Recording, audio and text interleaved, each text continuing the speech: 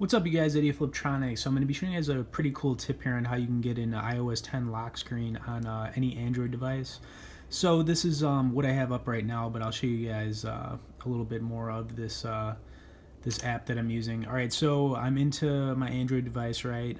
Pretty much all you guys got to do is head over to the Play Store, type in iOS 10, and I'll show you guys which one you want to download. Download the iLock lock screen OS 10 style. So just download that, you guys. It's got some decent reviews on it, and I've been using it now for like a day, so I kind of have a little experience with it. As soon as you guys download it, let's open it up and take a look. So there's some different options in here. You can set a pin, you know, that you can add for the lock screen. As far as the papers go, there's some different ones you can choose from in here. They're all pretty decent. That's pretty much just some of them you guys can choose from. And you can also actually, you know, select anything from your gallery. So if you have anything on your phone that you'd like to use, you can do that too.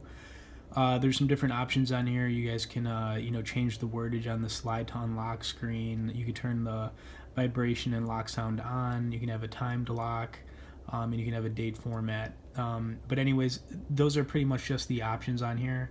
So I'm gonna show you guys the app again. Okay, so as soon as you guys, you know, lock out your Android device, you'll be, you know, prompted up to this iOS 10 lock screen. I mean, it looks pretty cool.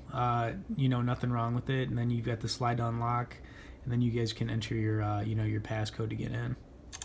And then you'll hear the little clicking noise. I think it's pretty cool, you guys, if you want to, you know, mess around and, you know, kind of mess with people or whatever. I think this is just a cool little thing you can do.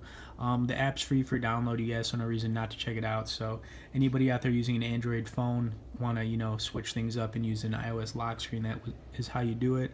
I'll leave a link to that app in the description box, you guys. Thanks for watching this video. Stay tuned for more, and be sure to subscribe to our channel.